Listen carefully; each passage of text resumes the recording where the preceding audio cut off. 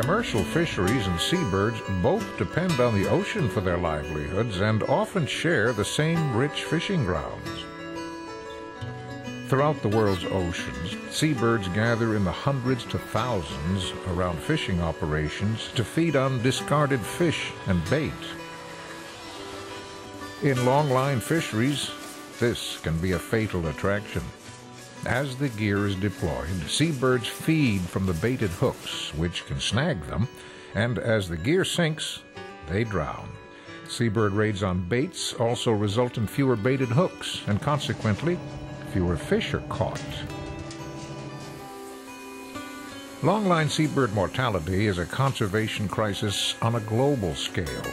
Hundreds of thousands of seabirds die in longline fisheries each year worldwide. This mortality has been linked to declines in seabird populations. Of the 24 albatross species worldwide, all but 4 are at risk of extinction. To help save seabirds, the United Nations, through the Food and Agriculture Organization, calls on each longline nation to assess its seabird bycatch and to develop solutions to this problem. Seabird populations can be easily pushed into decline due to low reproductive rates. For example, albatrosses are long-lived, up to 60 years or more. They breed late in life at 5 to 12 years of age, and the mate they choose is for life. It takes several years for a new pair to successfully produce a chick. Only 1 egg is produced every year or every other year. If one adult is lost at sea, the chick rarely survives. The single adult may find a new mate, but it can take several years to do this and successfully breed. Of the young produced in any year, fewer than half will live to see breeding age. Seabird catch varies tremendously by vessel and area fished. Despite the fact hundreds of seabirds typically surround a longline vessel, some boats catch few to none, while others may catch hundreds. If each of the 2,000 vessels in the Alaska fleet caught only 10 birds on average, this could lead to a total catch of 20,000 birds per year.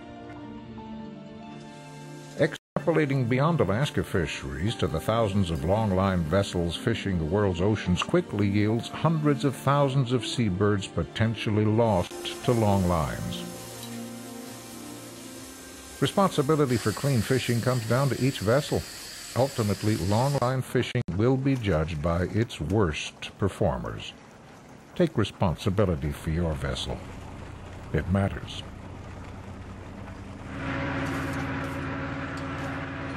In Alaska, from 1993 to 2001, seabird catches averaged just over 15,000 birds per year. The largest take reached 26,000. 90% of the birds were taken in the Bering Sea Aleutian Islands area, where over 80% of the Alaska longline effort occurs. 3/4 of the Alaska takes were northern fulmars and gulls. The population status of both is poorly understood. Fulmars, or sea pigeons, are a stocky, thick-necked bird, about the size of a small gull. They have a heavy, multiplated pale bill and are either dark or light in color. Shearwaters account for less than 3% of the Alaska total. They are a dark-colored, slender bird with a dark, narrow bill. They tend to hold their slender, pointed wings in the air as they sit on the water. Although shearwaters number in the millions, several breeding populations are in drastic decline.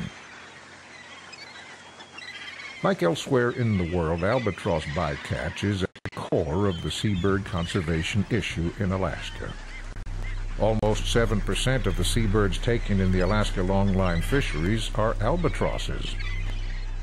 All 3 albatross species breeding in the northern hemisphere are caught in Alaska longline fisheries: laysands, shorttails, and blackfoots. The short-tailed albatross is listed as endangered under the U.S. Endangered Species Act, and Blackfoot's and Laysan breeding populations are in decline.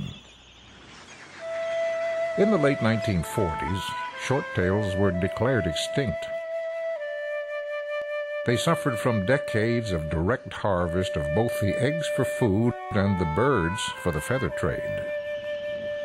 However, a remnant population managed to survive, and with protection continues to increase. Over 1,600 short-tails are now estimated to exist. Most breed on Torishima Island, an active volcano 300 nautical miles south of Tokyo. Short-tails migrate directly to Alaska waters after breeding.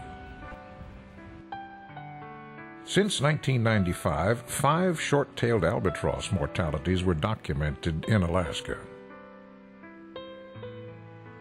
The U.S. Fish and Wildlife Service requires that no more than 4 short-tails be killed every 2 years in the groundfish fisheries, and 2 every 2 years in the Pacific halibut fishery. If these numbers are reached or exceeded, all longline fishing in Alaska could be interrupted or closed for a period of time, pending action by the U.S. Fish and Wildlife Service and the National Marine Fisheries Service.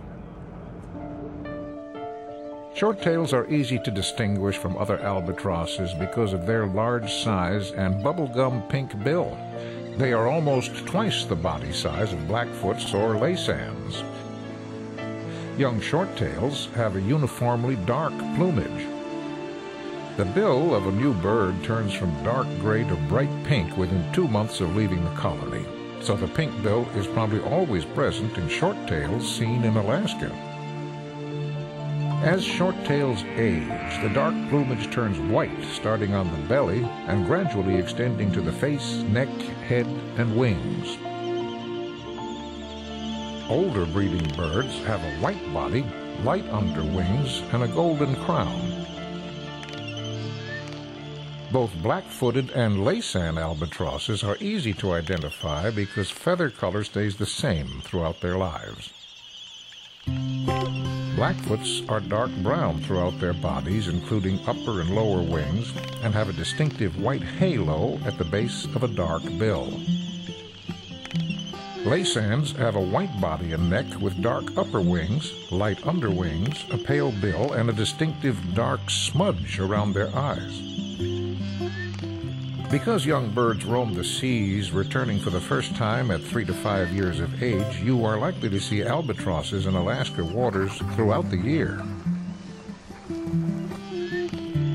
Laysan and black-footed albatrosses forage thousands of miles from their breeding colonies in Hawaii while raising their chicks. Both make trips of about 10 days to 5 weeks to different feeding grounds. Laysans to the Aleutians and the Gulf of Alaska, and Blackfoots to the Northern California to British Columbia coasts. Concern is growing regarding the population status of Blackfoots and Laysans. Numbers of both at breeding colonies are declining. Blackfoots are of particular concern. Extensive longlining by many nations throughout the Pacific is one of the likely causes.